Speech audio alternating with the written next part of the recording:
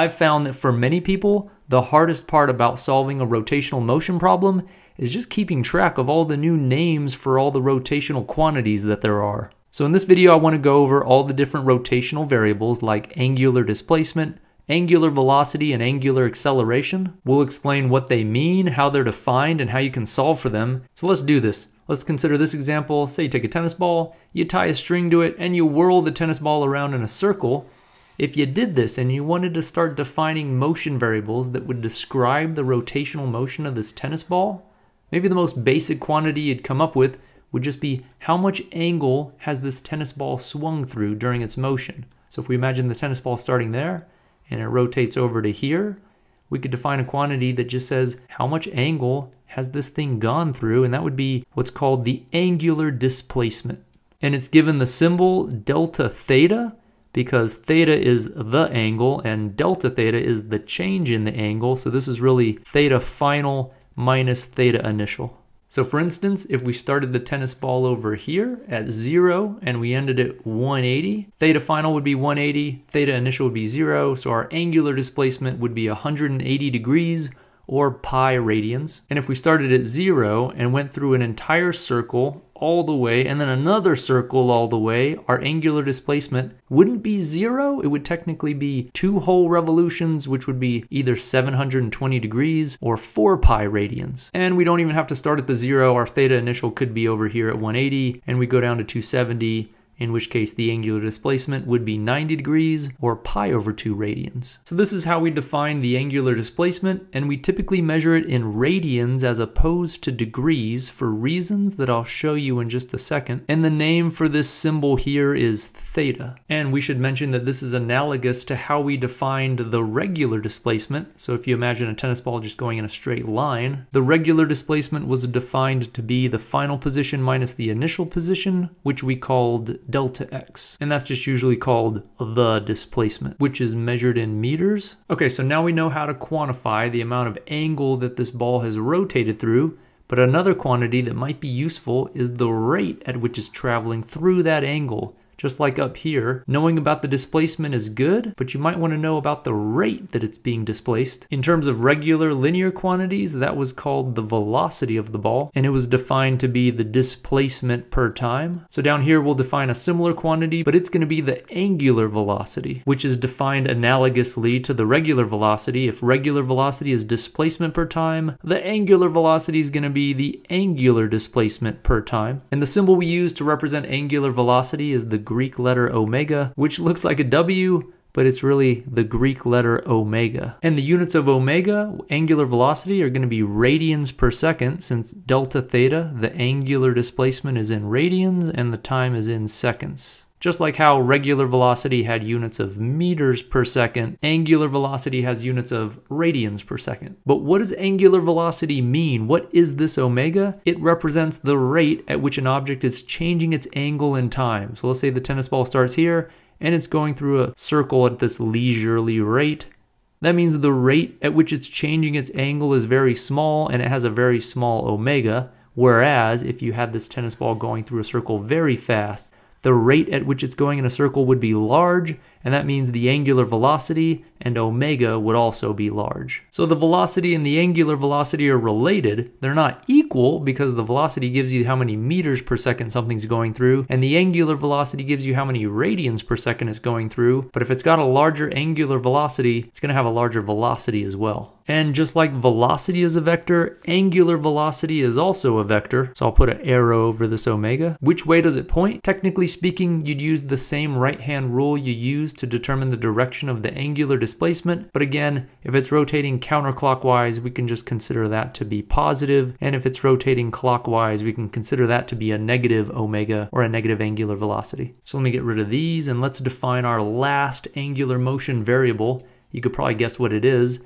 There's regular displacement and there's angular displacement. There's regular velocity and there's angular velocity. And the next logical step in this motion variable sequence would be the acceleration, which was defined for regular variables to be the change in velocity over the change in time. So we'll define an analogous angular quantity that would be the angular acceleration. And it's going to be defined to be, instead of change in velocity over change in time, it's going to be the change in the angular velocity over the change in time. And the letter we use to denote angular acceleration is this Greek letter alpha. So this is the Greek letter alpha. It looks like a little fishy, and that represents the angular acceleration of an object. So what does this angular acceleration mean? Well, looking at the units helps us figure this out. So the units of regular acceleration were meters per second per second. So regular acceleration represented the rate at which the velocity is changing. And that's the same analogous definition down here. The units down here are going to be radians per second per second. So this is going to represent, this angular acceleration is going to represent the rate at which the angular velocity is changing. What would that look like? Well, if we've got this ball rotating in a circle, if it's rotating at a constant rate, there's no angular acceleration since the omega, the angular velocity, wouldn't be changing. So in other words, if it's rotating at a constant rate, there's no change in the angular velocity, and that means there's no angular acceleration. But conversely, if it starts off moving slowly, and it speeds up, its angular velocity's increasing, then there is an angular acceleration because there's a change in the angular velocity of this ball. And just like any acceleration, this angular acceleration can increase the angular velocity and speed something up, or it can slow the object down and decrease the angular velocity. But if the angular velocity is remaining constant, in other words, it's rotating in a circle at a constant rate, then the angular acceleration is 0, and that means alpha equals 0. And just like the rest of these motion variables, angular acceleration is a vector, just like regular acceleration is a vector. And the direction that the angular acceleration points will be in the direction of the change in the angular velocity. So in other words, if this tennis ball is speeding up, then the angular acceleration is pointed in the same direction as the angular velocity.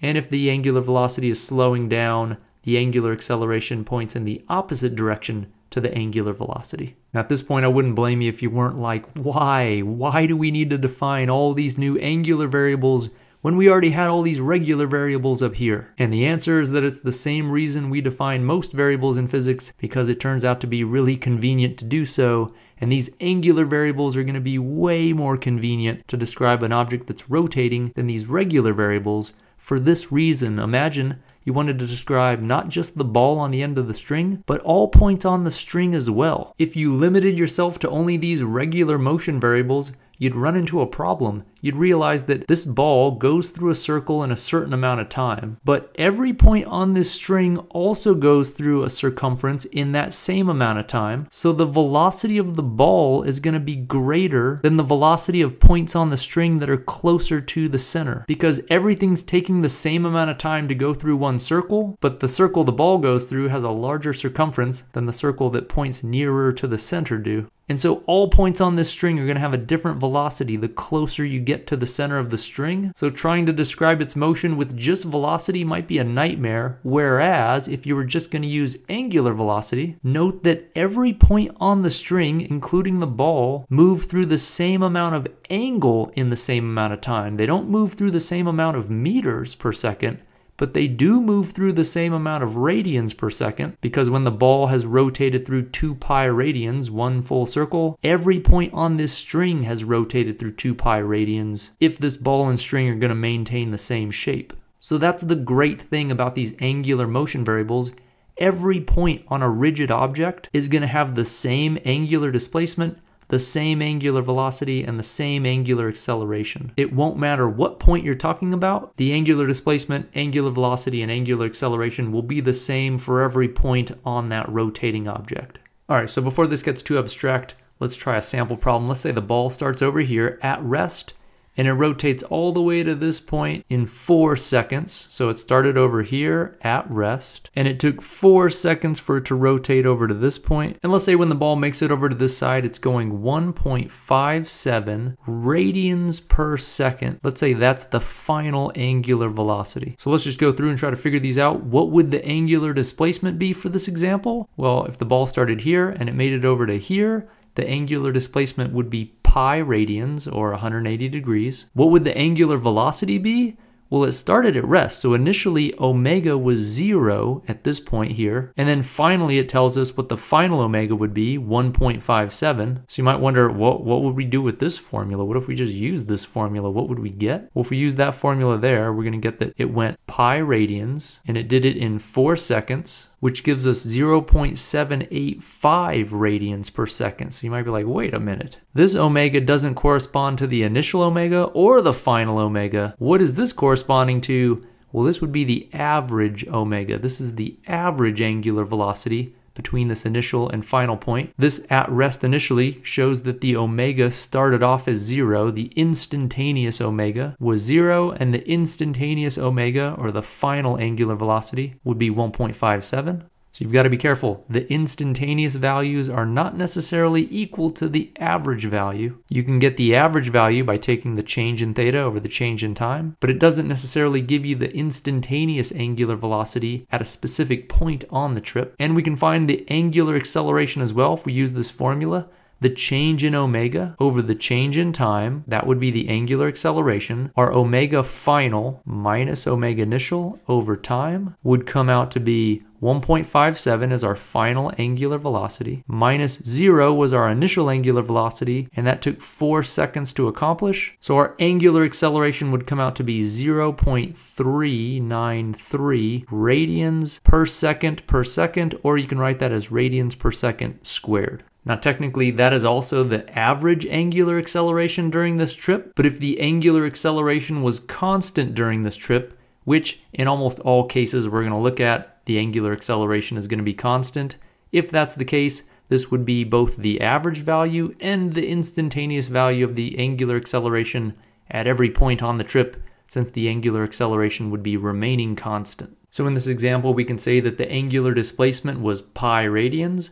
The average angular velocity was 0.785 radians per second. The initial angular velocity was 0. The final angular velocity was 1.57. And the angular acceleration was 0.393 radians per second squared. So recapping, the angular displacement represents the angle through which an object has rotated. It's typically measured in radians and it's represented with a delta theta. The angular velocity represents the rate at which an object is rotating. It's measured in radians per second and it's represented with a Greek letter omega. And the angular acceleration represents the rate at which an object is changing its angular velocity. So if an object rotates at a constant rate, there's 0 angular acceleration. But conversely, if an object's rotation is speeding up or slowing down, there must be angular acceleration. It's measured in units of radians per second, or radians per second squared, and it's represented with the Greek letter alpha.